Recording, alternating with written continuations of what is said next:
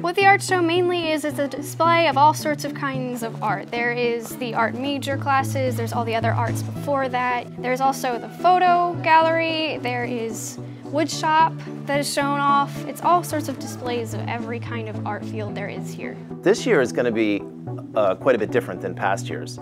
Past years, it was basically in the gym.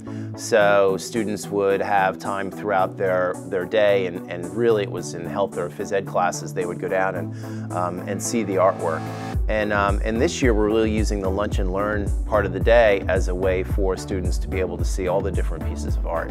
Why should people come out to the art show? Because it's us, it's the students. I mean, these are kids that you walk in the hallway with and you might not even know.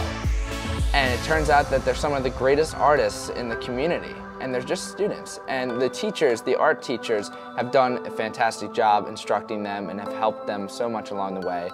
And the art show just kind of displays not only the students' work, but what's been done in the classroom, and even sometimes outside the classroom.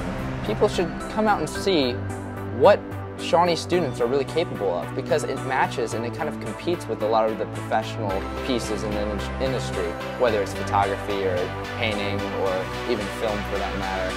It's just incredible what students our age can produce.